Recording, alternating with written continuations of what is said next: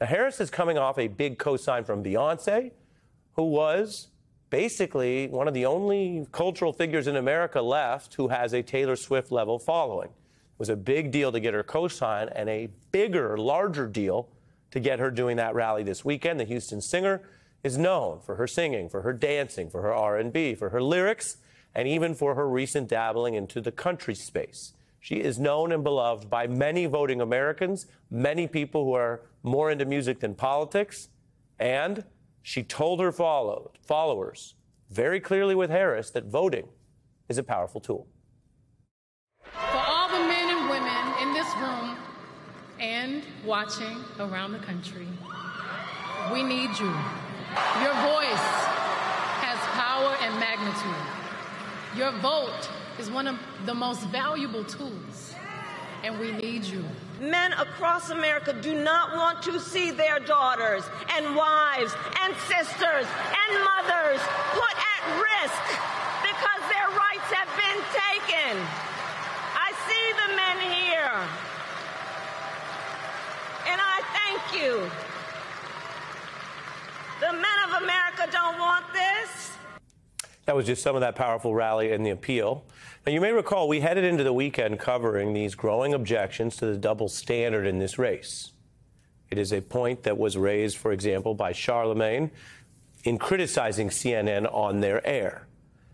This narrative where Kamala Harris is pressed on policy details or word choice or her precise distinctions of what she would do differently from the Biden first term, which are, of course, fair questions. We've asked some of them in reasonable ways, but that is put on par or on balance with Trump just blatantly vowing to abuse power, gut the DOJ, cancel his own planned trial, deploy military force inside the U.S., prosecute critics, target American citizens as, quote, enemies, deride America as a, quote, trash heap, threaten the free press, and do all this while hosting blatantly racist, demonizing events, including this almost ineffable rally last night as part of his closing message. Now, we're going to get to that rally in a way, although I won't be airing parts of it on this program. But it was that contrast, which I think is front of mind for many people, which Michelle Obama really laid into at her Harris rally. So I hope you'll forgive me if I'm a little frustrated that some of us are choosing to ignore Donald Trump's gross incompetence while asking Kamala to dazzle us at every turn. I hope that you'll forgive me if I'm a little angry that we are indifferent to his erratic behavior, his obvious mental decline, his history as a convicted felon, a known slumlord, a predator found liable for sexual abuse, all of this, while we pick apart Kamala's answers from interviews that he doesn't even have the courage to do. Michelle Obama taking what many people have articulated and described as that double standard and using it for fuel, turning it into a rallying cry. And by the way, that's what the political right has done in this country for many decades. Fairly or not, supported by evidence or not, they have waged a simultaneous war of working the refs, attacking the press, and then using that to energize their side. Interesting to hear Michelle Obama do it in her own way. Now, this brings us to Trump's Sunday night rally in New York City's Madison Square Garden.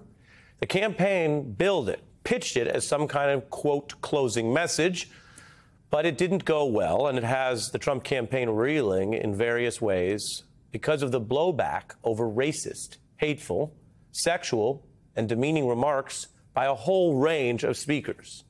Now, I'm going to tell you what we have deemed newsworthy about this, but we are not going to be airing much from the rally on this newscast. And I'll tell you the reason. We try to be transparent. Much of what happened on that rally, especially with the warm-up speakers, and there were many of them, simply does not meet our standards. I will report on some parts of it so you understand exactly what happened if you didn't happen to catch the rally over the weekend. Maybe you were busy living life on Sunday night. I will start with Tony Hinchcliffe, who offered what he billed as jokes, but were claims about how he says Latinos have sex, how he dubbed Puerto Rico a floating island of garbage, as the Times put it, how he made a racist reference to black people and watermelon. That speaker alone driving an absolute onslaught of bad press and headlines. And, of course, that not only looks bad, it distracts from what the campaign said was their closing message. Of course, the things that they're getting in trouble for are part of Donald Trump's closing message. He recently himself called America a garbage can for the world based on his views of immigration. He's doubled down on attacking opponents as the enemy within. He did that last night. I can tell you that most of the extreme vile attacks came from the assorted speakers that the campaign had handpicked for their big closing rally. And so one thing that's happening today is a kind of faux distancing from the campaign to its handpicked speakers that's familiar to anyone who's spent any time on the political internet, where you see trolls, maybe even people you know, repost some hateful material or just ask insulting questions and then claim they're not endorsing those positions. They're just, putting that bile out into the world. Now, I will summarize, according to reports, some of what we heard without re-airing it. One of those warm-up speakers literally called Harris the Antichrist, another the devil, another saying she had pimp handlers, as a New York Times account summarized, another claiming Democrats are degenerates, lowlives, Jew haters. Every one of them is that quote. That's a claim that would actually be arguable defamation if you named specific people. Most American Jews are registered Democrats. Kamala Harris is married to a Jewish American Democrat, if you want to get into it. But fact-checking this kind of lying venom only takes you so far. The New York Times lead reported that this closing rally, which would have shocked anyone a couple decades back in American life, was a, quote, vivid and at times racist display of the dark energy animating the MAGA movement. Now, as for the campaigning around all this, there are times where Kamala Harris has tried to transcend or glide past the so-called Trump show to make sure she's pushing her own message. There are other times where she's drawn attention to Donald Trump's extremism and hate, saying take him seriously to voters. That's what she did at their one and only debate, baiting him into certain topics that relate to his conduct that she wanted to draw attention to. And we can tell you with the fallout from this rally today, Harris took that second path, arguing that Trump's extreme rally, with the personal grievances and the hate and the vile speakers, actually confirms one of her core critiques of why she says he is unfit to lead.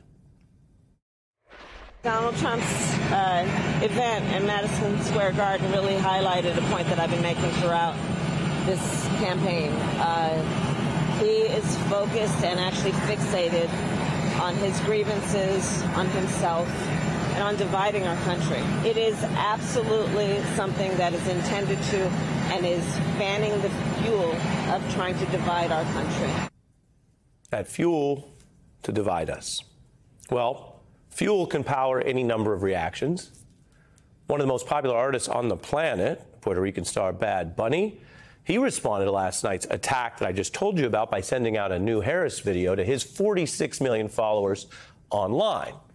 Many of them live in the continental United States. They can vote right now, in a legal contrast to the island population.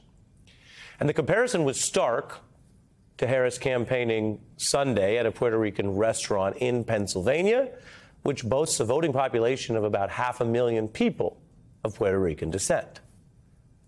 So now you know a bit about what that rally was like without having to rehear every claim, attack, and supposed joke that was peddled. All right.